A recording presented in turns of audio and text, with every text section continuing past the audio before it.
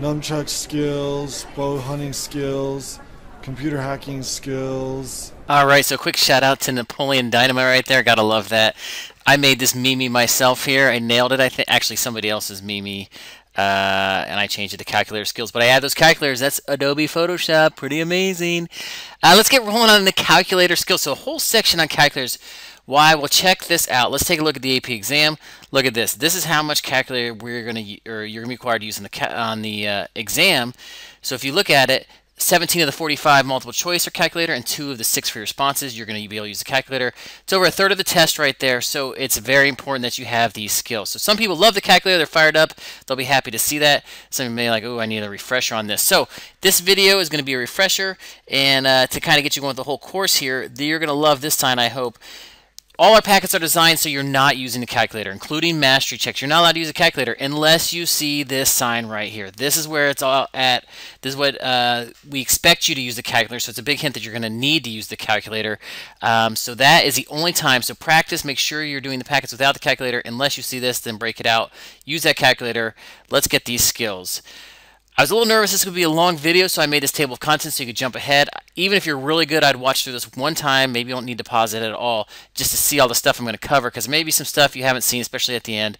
If you're a little rusty on this thing or a little shaky, you're going to need to pause and rewind and watch these a couple times, because I'm going to move fast. I'm going to assume that you have some experience, you know what I'm talking about, so if you need to jump ahead after you've seen it once, this is a good reference point for you. All right, so first thing we need to know, calculator is always going to be in radians. We don't deal in degrees for the AP exam, so make sure right off the bat, take your calculator. Let me put mine in the screen here, and you go to mode, and mine is in degrees. Don't do that. Always check that we are in radians. Everything is going to be in radians, so first thing, put yourself in radians, stay in radians, don't leave radians. Calculator tips, I wrote these down for you, so I'm going to, you can read them yourself here, but you know, don't do it unless if it's going to make things faster for you. If you use it on the free response, you must justify it. So you can't just magically write down x equals 4. You need to tell how you got x equals 4. What'd you put in the calculator? We'll talk more about that later on, but you need to justify calculator work on the free response. Multiple choice, who cares? You just need an answer. Number 3, don't round to the very end. So if they're very specific about how many decimal places. If you round early, well, it's going to make your answer off, and then you're going to lose points. Speaking of rounding, there's a difference between rounding and truncating. You can choose. You can round or truncate to 3 decimals. So what does that mean? So rounding, we know if we're going to round to the 3, so tenths, hundredths, thousandths. So this is the 3rd decimal place. Truncating is easy. Truncate means cut that bad boy off. Boom. 43.5827. You don't even look anything after that. You have truncated that. That's the one I prefer because it's just easy. I don't have to do any extra thinking. That's good for my brain. But if you want to round, what would you do? Now you look at the next number. You look at the number after it. It's above 5. So if I were to round, it's going to be 43.58. That 2 turns into a 3. So a lot of times you'll see me write answers like this, and the answer key is 43.582 is one of them, /3. Either one of these would give you credit on the AP exam. You choose one of these. I'm more of a truncator than a rounder, but whatever you want to do. How about this, just so we have it? Again, if I was truncating, I would go to 3rd, always 3 decimal places, and I would say it's negative 4.99. No thinking at all.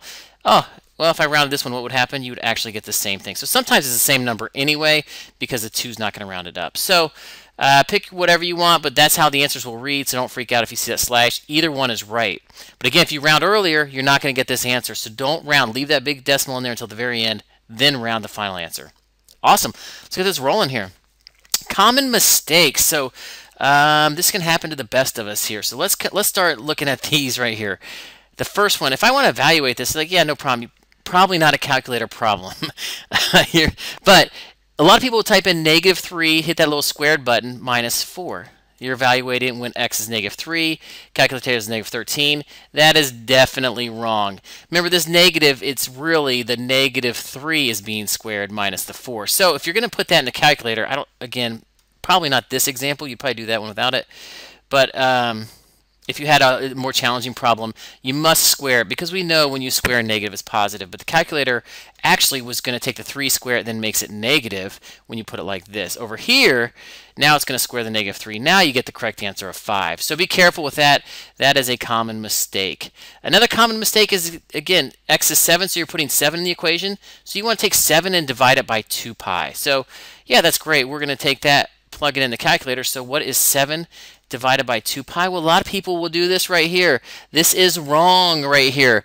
That is not the answer. This is 7 divided by 2 times pi. Way different answer. So what do we want? We want 7 divided by, you got to put in parentheses. So parentheses are hugely important. Now it's the 7 is being divided by all of the 2 pi. Big difference right there. That is the correct answer. Let's just practice rounding. 1.1 or truncating. Boom. That is the correct answer on that one. Fantastic. I threw this bad boy up here too because what happens when I take something x to the 9th? This is going to be a big number, yeah? That's the whole idea here is what do you do when you get 47 raised to the 9th? Remember, if you get the new operating system, you got to hit right to get out of the exponent here. The -4, I don't think it's really going to, let's see what happens here. I don't think that's really going to matter. What is this? Is 47 raised to the 9th power really 1.19? Well, what does this E mean? That is scientific notation. Let's bring this bad boy in here so we can talk about him. This means 1.119 times 10 to the 15th power. So I move that decimal 15 times, so it's a ginormous number. So really probably that -4 isn't even showing up on this because -4 would be way out here. So it's this huge number. So if you get this E, it's really big or really small. If it's -15, it'd be really small. Positive, really big. So a lot of people would just be like not thinking 1.19 is in that they'll just round it to this and say that's the answer. That is wrong. Don't do that. All right, common mistakes done. Let's do trig functions. So hopefully when we're doing trig functions, remember cosecant. I'm just evaluating this. What is the f of pi over 5? So if I'm doing it, I got to think about what is cosecant. It's really sine. So you're really saying this right here. So plugging that in, again, we're always in radians, so we're always good to go there. I'm going to do 1 divided by, what do we say here? The sine of pi over 5. So I just don't want you to freak out when you see these things. It could be, maybe it's been a while, but this is 1.701. Oh, I like these. It doesn't matter if you truncate around, you're going to get that. Okay, so when we're talking about sine squared here, that's different. What does that mean? Sine squared means sine theta times sine theta. So you can actually, if you want to put them in parentheses and multiply them, type that in your calculator. Or you can do this in your calculator. You can put it all in parentheses and square it, but don't do this. Don't square it here because that's only going to square the angle. So don't do this one. So you can type it twice or you can do it like that. I don't really care either one. My personal preference is, because I think it's less typing, is I actually will do this. I'll do the whole thing squared. So I'll do 2 divided by, and again, I tried to trick you here with that 3 pi. So I'm going to have to put that in parentheses. So I've got the 3 pi in the bottom. So now notice what I'm doing here is this, I'm closing the parentheses of that's the angle. 2 divided by 3 pi is the angle. I'm signing it and I need one more parentheses because I'm going to square it. Holy cow.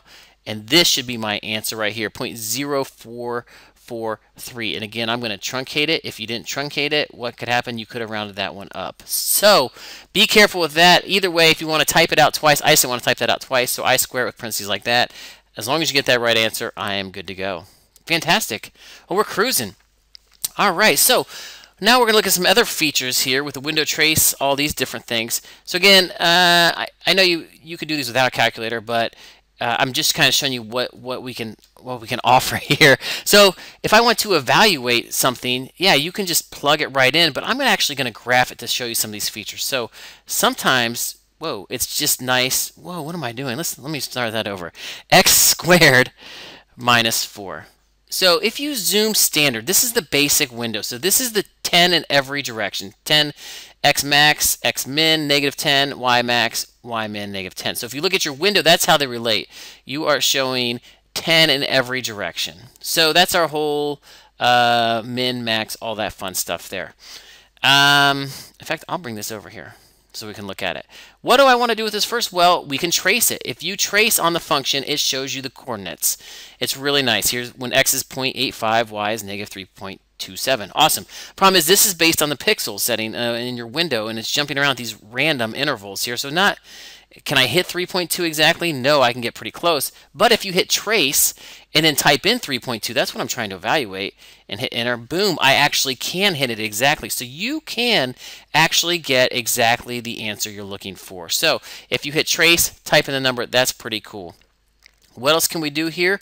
We can go to table. So above the graph in blue is table. If I hit second graph, table. Now yours will probably default to something like this. You can scroll up or down, and this is cool. It fills it in nice and neat when X is 6, Y is 32. If you go to above window here in blue, it says table set. So we can go here and we can change the independent. Don't change the dependent. The independent is your X. We're going to change it to ask. And maybe I want to ask it different questions. So if I go back to table, I can say, hey, when is this, what is the Y value when it's 3.2? And whew, luckily we got the same answer. So the table agreed with me in the graph there. But you can ask anything. Maybe you want to ask it 497. I don't know, maybe it's your favorite number. Boom, there it is. So you can ask it whatever you like. So that's kind of nice. Another feature on here that maybe you'll use, if we go back to auto, that means it's just going to fill in the table for you. This right here tells you what number you want to start with. So maybe for some reason you want to start at 50 and count by threes. I don't know why, but maybe that's just what you like to do.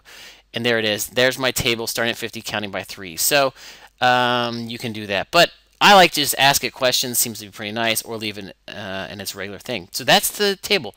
So window is kind of one of the trickiest parts of the whole calculator. This whole min, max, blah, blah, blah thing. And it's really hard in some kind of word problems. And that's what we're going to focus on at the end. But just so we know we're good here, obviously this is the x-axis. So this is the x max. That's the biggest x, and this is the x min, the smallest. So in the standard, you can't see the negative, but there it is. It's negative 10 to 10. And the x right there is scale, and you're counting by 1. So you can change that to whatever you like. And again, this is your y max, y min. So this may be pretty basic for some of you, but if you're new to this, that's what the window is. So I gave you a function we could see, but a lot of times you got to find the function. Whew, I did that fast. Can we do it with trig functions? Sure thing, man. Let's go to the next one and look at trig functions. So again, now I just want to throw an inverse trig function at you. Where's inverse trig functions? Well, it's right above it. So second tan is the inverse. And ours will say x, even though I'm using theta over here. It's the variable. And what do we want to do here? If I hit graph, I don't know what's going to happen. You can actually see it pretty good here. Dang it, I should have picked a better example where you couldn't see it. But to be safe, what we really if you're going to graph a trig function, we should zoom number 7, zoom trig. So what this does is it gives you that nice trig window. So we're looking from negative 2 pi to 2 pi. That's the basic window, and I think negative 4 to 4 over here. We can't see the pi, but 6.15 is essentially 2 pi is what we're going for here. So that's what we're looking at. That's a nice picture of it. And again, if I want to know where pi is, I'm going to hit trace, and then I'm going to hit pi, and there it is. That's how I like to do those. Boom. If I can see it, I can trace it, and maybe you remember that's what an inverse tangent looks like. Nice job. So we can do zoom trig versus zoom standard. I'm going to stay away from zoom fit. We'll talk about that a little bit later on. Oh, here it is, zoom fit. Dang it, I just said I was going to stay away from it. Can't stay away from it.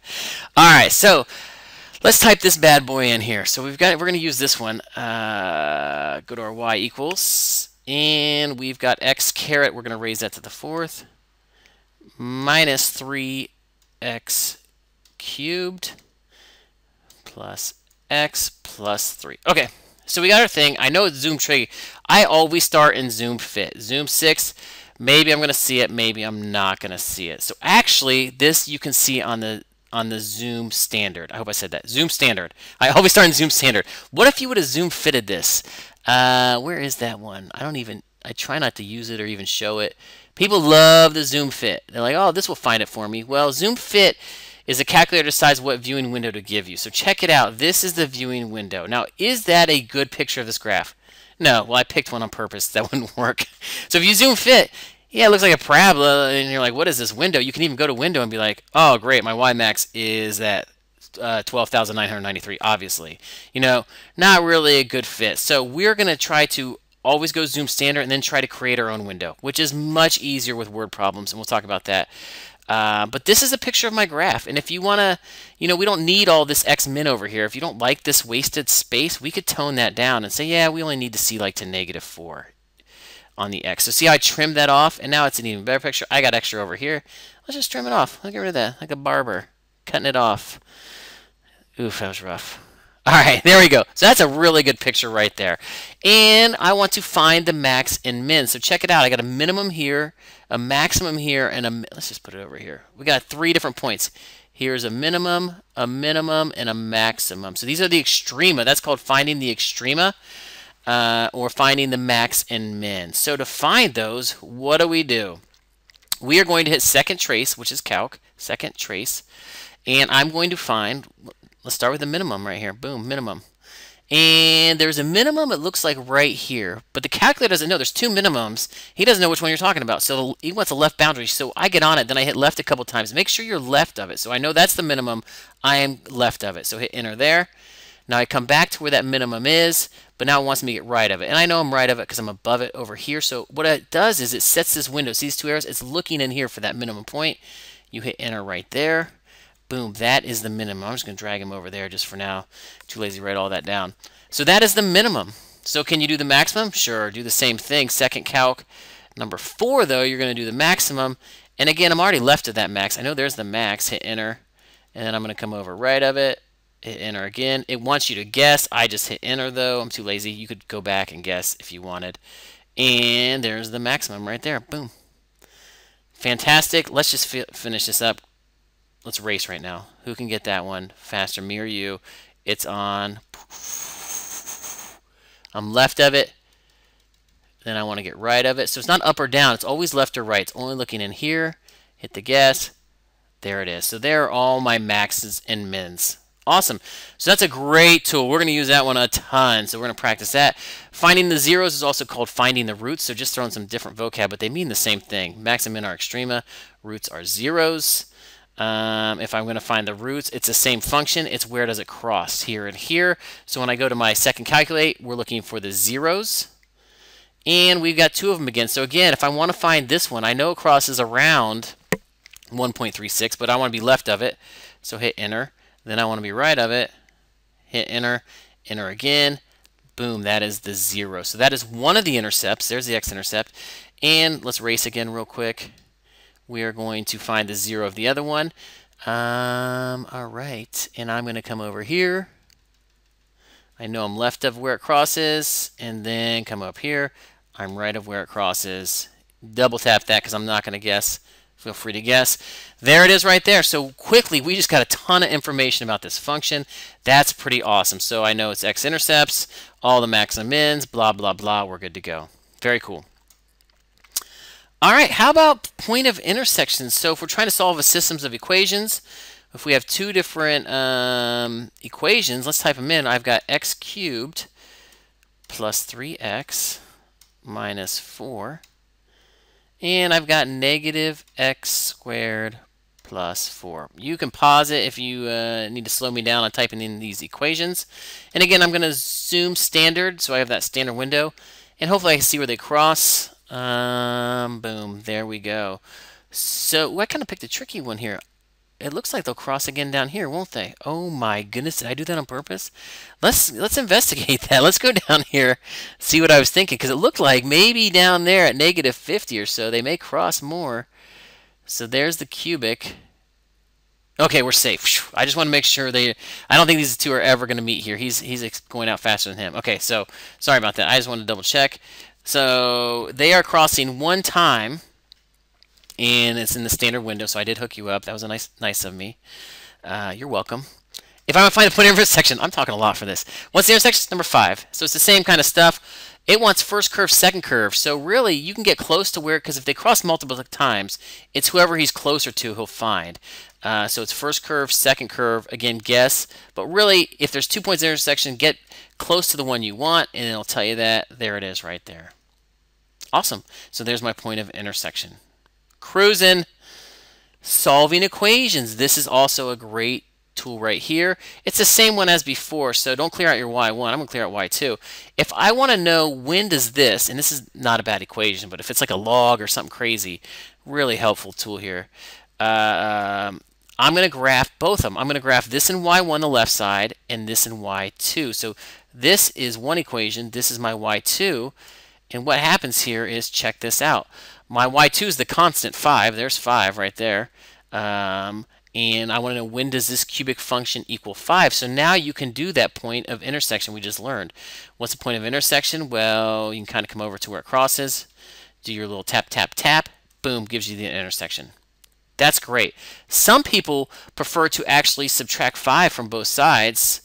And if you subtract 5 from both sides, we've got a new equation, plus 3x minus 9 equals 0. And now you can make this your y equals. So some people will go back and change your, instead of saying when does it equal 5, if I get it equal to 0, then what I can do here, that change that to 9. Oops, change that to 9. Now when I graph it, what am I looking for? I'm actually looking for the zeros. I'm looking at, hey, when does it cross the zeros, which are your solutions? And boom, let's just find them real quick. I'm cruising, man. We get the same answer. We got the same answer, so we know we did it right. Very nice. All right. This is probably going to be new for you guys. Check this out. So I'm saying x is the sine of pi over 7. Nasty decimal right there. I figure that's got to be terrible. Then I want you to take that and plug it in there. So let's just first start with, well, what is the sine of pi over 7? So pi divided by 7 is what? Yeah, look at that. So are you going to want to go 3 and type that whole function in? 2 radical, that whole thing? Like, you're going to want to retype that every single time? No way I want to retype that, because you need all those decimals. Or you can store it. So let me make sure you can see where I'm at here. Down here. Whoa, I really went for it there. Let's try that again. Okay, there he is. Down here, right here, is the stow button. Like, you're going to store it. It's the store button. So I'm going to take this, and I'm going to store it as any letter you want. I usually just go alpha A, because it's easy for me to remember where it is. So I'm going to store it in alpha A, hit enter. Now it's stored in there. Then I can go back, once it's stored, and I can say, okay, what is 3 raised to the A? And then minus 2 times the square root of alpha A. So there it is. So it's putting that 0.43388 blah blah blah minus 4 times alpha A. Check that out. So I know you're really storing it if you get this decimal. If you have to type that in, you're crazy. There it is right there. So this will help you not round until the end. I'm going to store that number. I'm not rounding at all. Boom. Now I can do my rounding or truncating and say, yes, definitely that is the answer. So that's pretty awesome there. Okay, let's put this equation in. So it's x to the 4th here. So let's put this bad boy in. Like the old one we had in the systems, but I made this 4 so they would hit twice. When you graph it, you get this. So I want the x-coordinate of the left point of it. So essentially I want to know where does it hit here and where does it hit here. So if I go ahead and hit second calculate, remember the point of intersection, number 5. Get there, number 5, boom. And let's come over here. This would be the left point of intersection. So we're going to come over here and say I'm closer to this, so it hits first curve, second curve, guess. There it is. So again, look at this crazy number. It's a really long number. So I'm going to quit out of this. I'm going to clear out of that. And what I'm going to do is I'm going to go ahead and store it as alpha A. And check it out. There is that number from our graph, that negative 1.78. Then I'm going to come up here and do the same thing again. Point of intersection. And I'm going to come over here to where it crosses. This would be the right point of intersection. Boom, boom, boom. And I want this 1.268, but I want the whole thing, so I'm going to quit out, and I'm going to store that as alpha B, 1.268. Excellent. Now they're completely in there, and now it wants me to find A plus B, so I can do alpha A plus alpha B. Now this adding them is really weird, but we actually will use this for integrals later on, so it's actually, we will use this, but that is the correct answer right there. So you actually have to graph it, find it, store it, find it, store it again, then you can do whatever. So pretty cool trick there. So I guess the recall button I should put there. If you ever just want to see what's in there, you can hit second store as recall. I can recall and see what is in. I mean, it pulls up if you want to see it, what's in there. So there's a recall button. That's anticlimactic. Bummer. All right, let's wrap it up where I think is the hardest part. Don't freak out. Just don't freak out on this. We're going to practice this. A lot of this won't even make sense.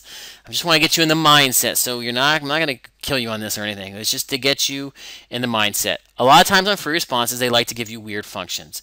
For example, methane in the cave is produced at this rate, blah, blah, blah. So the rate over time is this craziness. Okay, so I don't even know what that graph looks like. I don't know much about methane in caves, but here's the liter per hours at time t hours. It tells me the initial amount of typo, let's put an M in there, not ethane, methane in the cave is times 0. At time 0 is 20 liters. At t equals 8 hours, pump begins to remove the methane, blah, blah, blah, blah, blah. So that's a lot of stuff we're going to deal with, and it's going to take us all year really to get in there.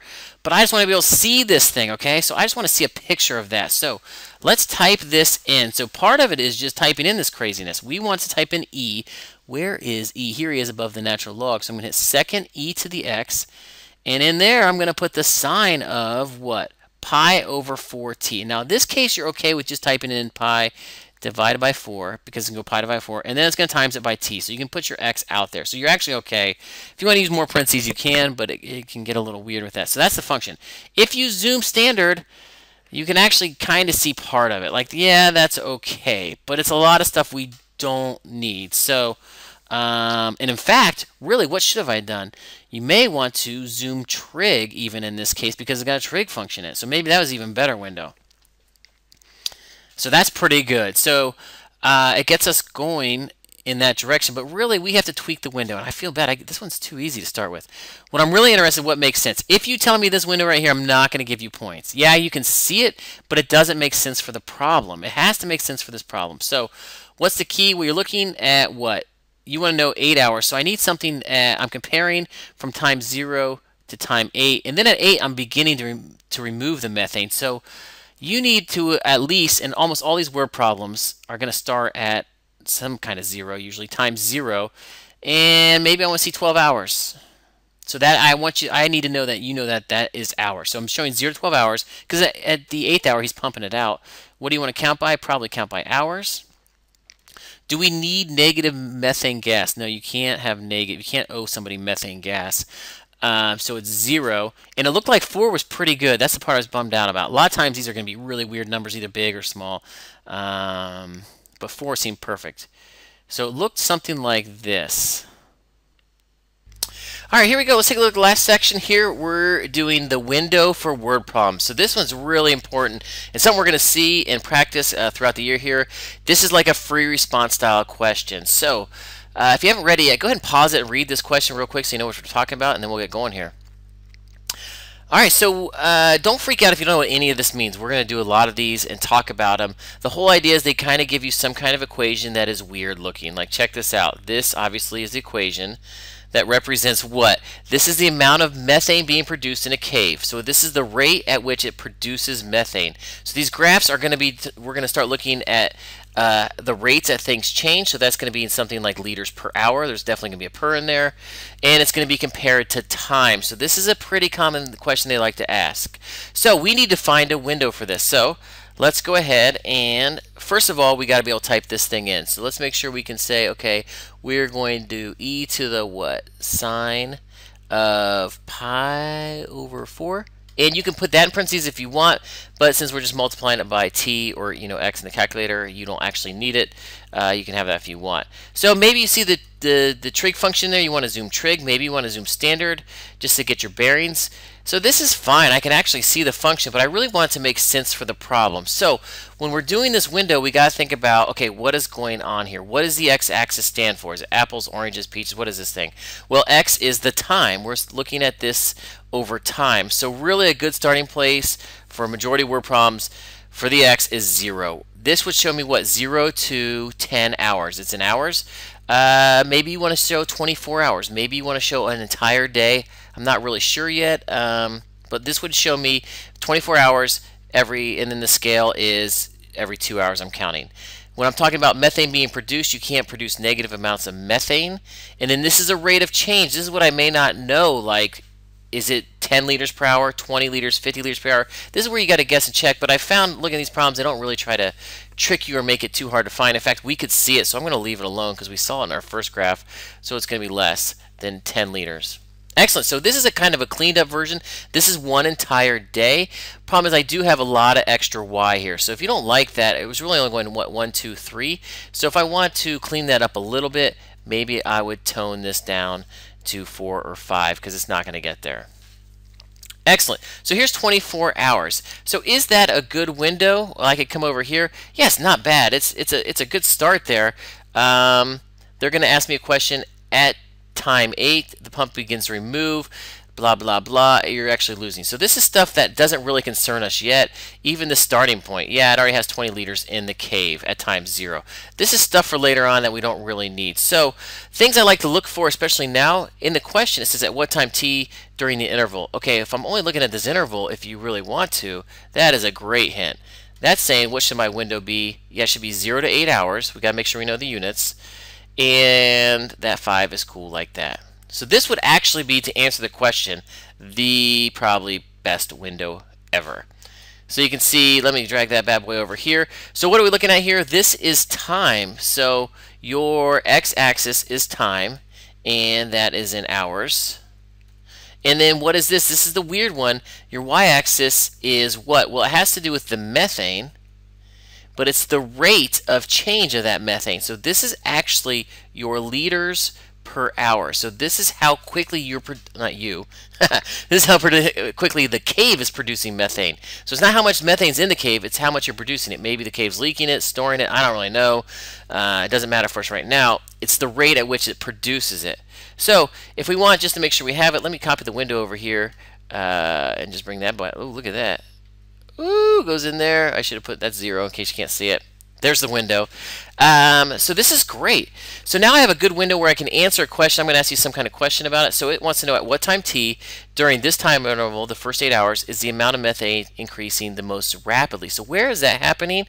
Well, again, this would be like 1, so this would be 1 liter per hour. So what am I looking for? Well, up here I'm looking for the highest it ever gets. This is the highest rate of change. This would actually be the lowest rate of change. So we get to use all those great calculator skills we were just working on to find out what? I want to know what is the maximum rate of change. So it's a little different. We're not finding the total number of liters here. I'm actually finding the liters per hour. So if I want to find the maximum, I'm going to do left bound and right bound. I'm just going to do this real quick. Boom, boom. Hit enter 3 times, and there is my maximum, and this works out nice and neat for us. What's the answer here? Well, the X member is time. Oops, can you see that? Is off the screen? Let me bring that up so you can make sure we can see that. All right, so this is the time over here, this 2. And what is this? This is the liters per hour of methane. So in this case, it wanted to know at what time. The time would be what? T equals 2 hours. At that second hour. If it wanted to know how quickly, you would be producing, the cave would be producing 2.718 liters per hour. But it's not asking that, it's asking this. Boom, 2 hours. Excellent. So we're going to really practice those. That is really something that we're going to get good at. So if that comes up on the test, we'll be able to blow it out of the water. All right, good luck on the packet. If you are still struggling, do the corrective assignment. There's going to be a quick little quiz on this when school starts. Hope it goes well. Peace out.